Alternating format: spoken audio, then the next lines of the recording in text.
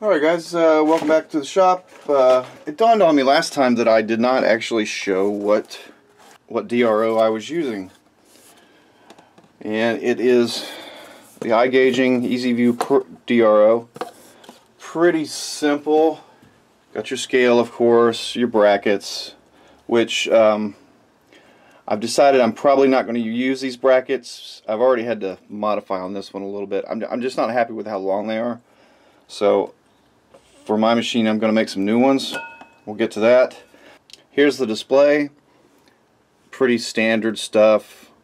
You've got presets, incremental. You can change between millimeter. Let's see, that's inch. That's fractional, and then millimeter, of course.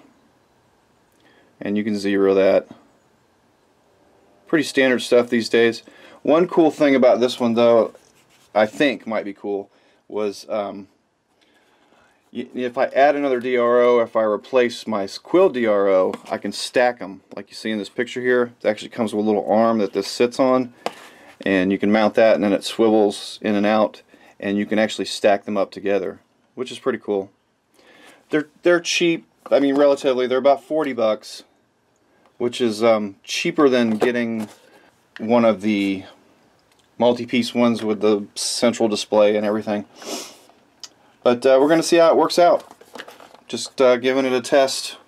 And I bought this off of Amazon, of course.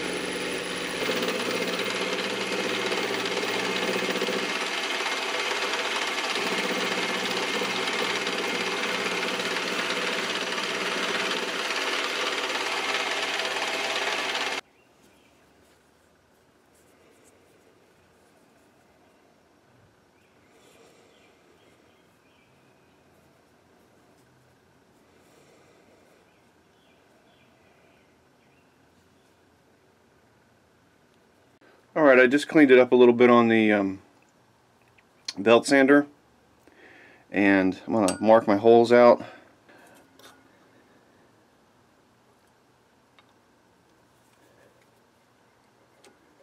Where I think they need to go. Just kind of centering this by eye. It's pretty good. And I also want to put one in the center because I want to make sure that this piece is always mounted. I'm still going to tap 3 holes on the compound on the one side. That way I'm not fiddling around with this one, with this block as I'm making adjustments. It's just these will adjust, and then a center bolt will hold the thing to the.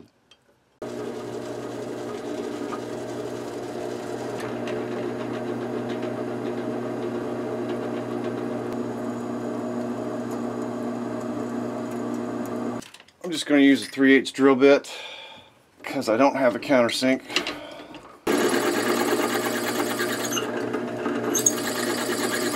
Take this cross slide apart. We've got 3 set screws, and I need to back off.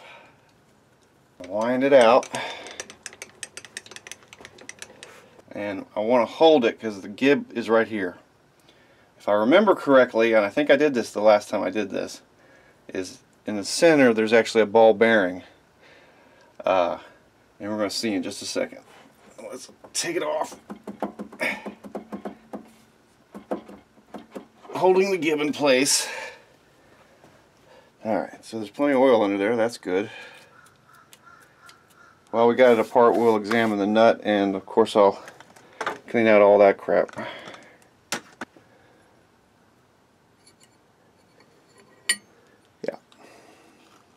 Alright, so there's our ball bearing. It doesn't dig the set screw into the gib, and it also helps it to be a little bit easier to turn and tighten up, so we don't want to lose our ball. Alright, so here's my setup for the drill press. My most accurate drill press vise here. It is on the machined surface, bottom surface of the base of the drill press. Got my cross slide in the vise, and then what we can do is see how close we are to the machine. So we're going to put our little level, so digital level. Can you read that? I'm not sure you can or not. So the machine, that digital level is saying 89.1 on that side. Let's clean it, put it back, make sure we're still about the same. 89.1. I'm going to 0 that, and then we're going to reference it with the chuck, and we're about 0.3 of a difference to the chuck. I think 0.3 of a degree. I think that's acceptable. Okay, I'm going to punch the middle hole first, and then go ahead and drill it and mount it, so that way I know that the other two are on perfect.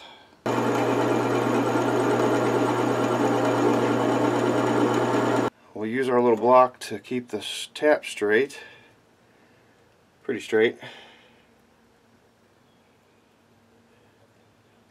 See if we can get it started. The cast iron on this is pretty soft stuff, so it doesn't take anything really to tap it. Just need to make sure you keep chips out of the way. Actually, might be enough. Let's go ahead and test her out here. Give it a shot. Alright, it's getting hard. Let's go a little farther with a tap.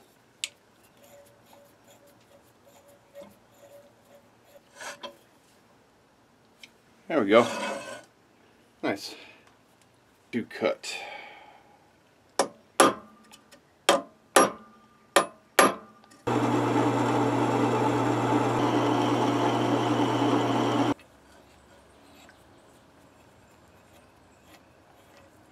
Alright guys, I couldn't stand it. I couldn't stand this little mistake right here, so I made another one. So we'll call this one Mark 1 and this one Mark 2, and this can go in the scrap, I guess.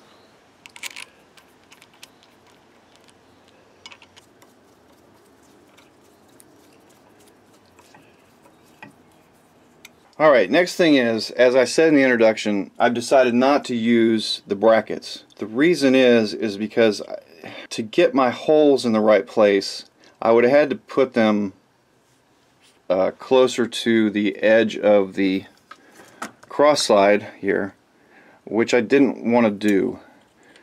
I need a little bit more depth. Probably could get away with it if I'd have put the holes a little bit closer, but I don't like having holes right up against the side of the cross slide. So we're gonna make some new brackets. All right, so I got a couple of just offcut pieces of steel. That's, what is this? It's about 2 mil thick, roughly, or 60 thousandths, roughly. That's about the same as the brackets, I think. Yeah, about 60 thousandths. Actually, perfect. So, just going to use these offcuts, and I don't have any straight edges, so I'm just going to kind of wing it here. But all right, just measuring these brackets. They're about 1.5 inches, 1 inch and 5/8 maybe. So I'm going to see what a full 2 inches looks like. 10 inches, yeah, there we go.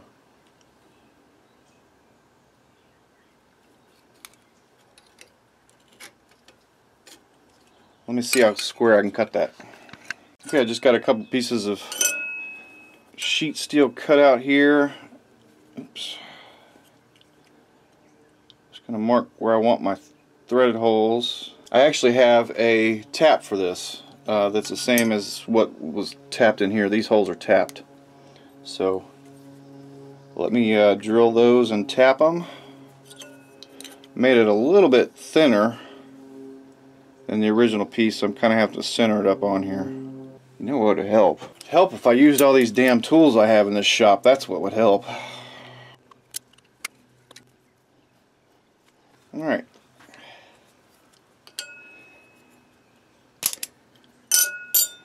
I'll punch those, drill them, and tap them real quick. Make sure they're right before I move on.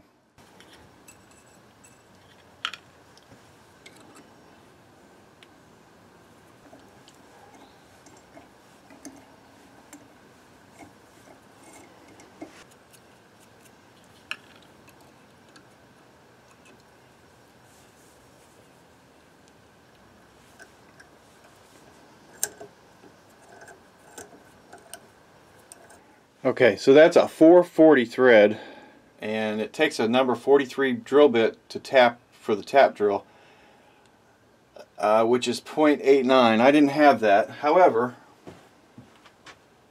I did have one of these little center drills, and the end of this little center drill is just a hair off of, so that worked out for me. It actually left a little a chamfer on the one side too, which was nice. So let's try it out here. So screw.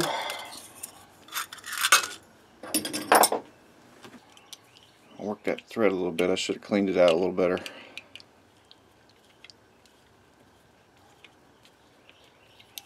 Clean that thread out a little better and it'll be perfect.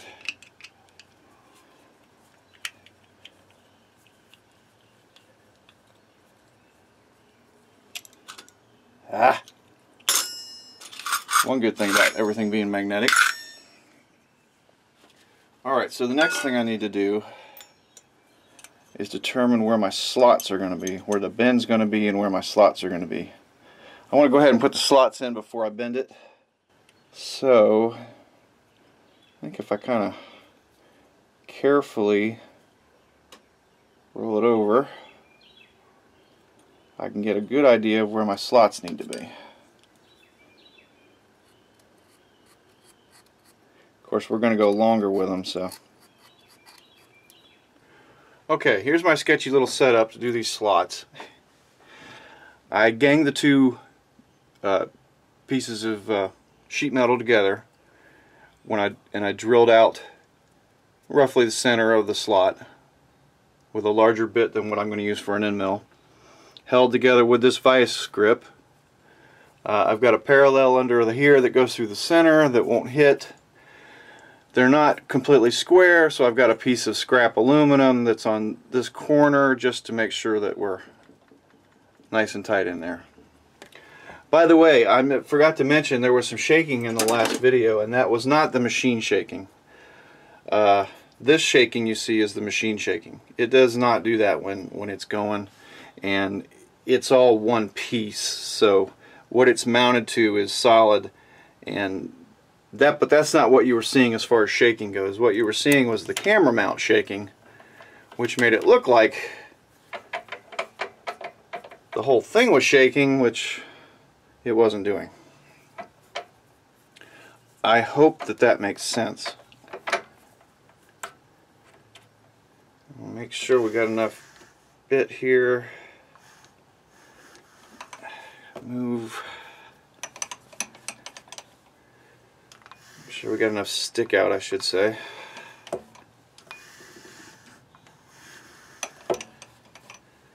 And then I'm not too far down in the vise.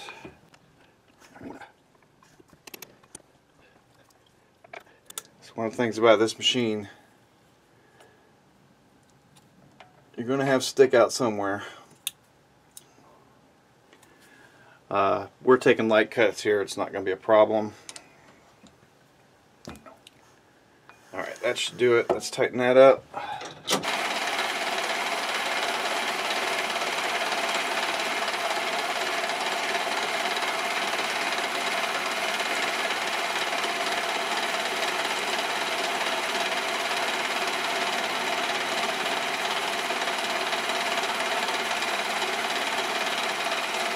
Okay, so I've got the brackets on, front and back, that I just bent up. I think I might have lost some footage, but hopefully not, of finishing those up.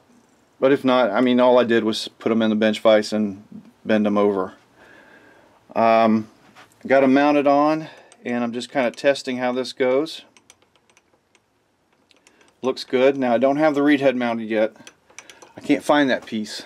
I have a piece that came with the kit that I was just going to modify to make that work, and I've laid it down somewhere and can't find it. So it doesn't matter anyway, because I'm going to end the video here. This is going to be long enough. I'm trying not to do, you know, 40-minute videos, and it's, you know, this is very simple, but it's kind of an, you know, it takes some time to do, and I'm only doing this piecemeal, which is part of the reason I probably lost that piece. I'm just trying to do it as I have time. Okay, so next time we'll mount the reed head and clean up the brackets a little bit and try to figure out something we're going to do to cover this. Not sure what that's going to be like yet. Still thinking on that one. But anyway, appreciate you guys watching, and we'll see you next time.